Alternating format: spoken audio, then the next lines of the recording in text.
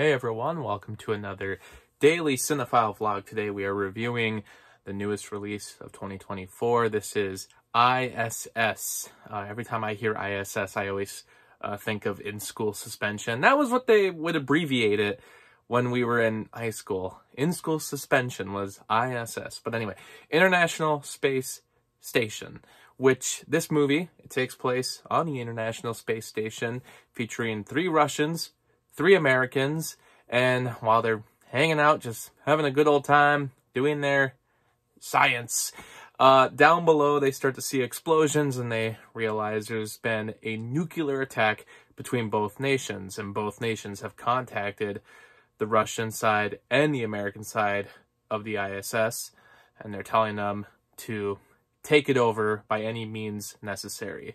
The trailer had me intrigued. I saw the trailer way too many times as well. It felt like every single movie in the last 2 months, they were showing this trailer over and over again. But I was into the idea. I like the idea of a thriller being set in space. I really love Gravity. I think Gravity is great. Since then, it doesn't seem like I've seen another space movie like that, where it's from the perspective of an astronaut in space, and it's not necessarily sci-fi. It's just in space, modern times. It's been a while since I've seen a movie like that. A smaller cast, it all takes place in the space station, and probably a lower budget movie, but it's fun to see how they found their way around the lower budget. And when they show Planet Earth, special effects are great. When they have the explosions in the background, there's like this red atmosphere, and you know, there's something about it that's haunting and always lurking in the background. And the premise of the Americans taking on the Russians inside of a space station is it can be chilling, and there should be a thrill to it. And at first, it's setting itself up really nicely. At an hour and a half, it gets things moving really fast. But after that, the movie takes a halt. It starts needlessly moving way slower than it should. I think the way they went about the whole idea of these 2 groups of astronauts going against one another just doesn't pan out in the end. Instead, there's this long, drawn-out build-up to what's going to happen next, and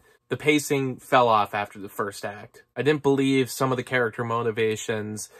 These characters as scientists at times wasn't very believable either, which maybe would be fine if there was maybe like an action hero amongst some sort of final girl situation going on. It's not like people are being plucked out of the cast one by one. Things take a while to get there, and maybe it would be a slow burn, something kind of like Alien, you know, another movie that takes place in space. You know, it takes a while before things start actually happening, but there's always this just uneasy tension going on in the background. This movie attempts that, but I don't think it works because some of the character dynamics just don't allow for that tension to work. A character return that's completely not believable.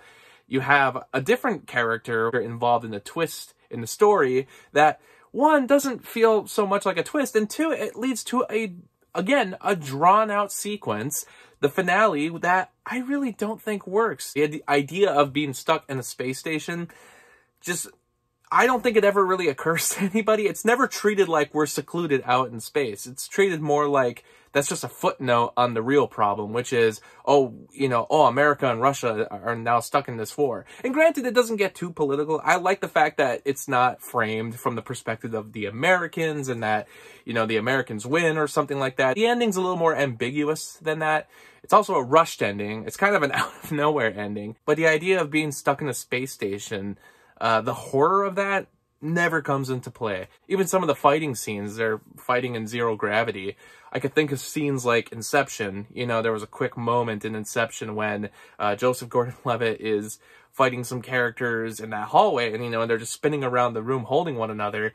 And that's like a lot of the action scenes in this movie. But when you see that over and over again, it starts to feel more awkward, and there's not a whole lot of variety there. It's unfortunate because the movie started pretty good and it got me sucked in, but by the second act and especially the third act, things fall apart more and more. So I give it 2.5 out of 5 stars. Now, there was still stuff about it I liked. It's a smaller, quicker movie. You can appreciate the smaller cast and the smaller budget, but the story was unfortunately a bit of a mess.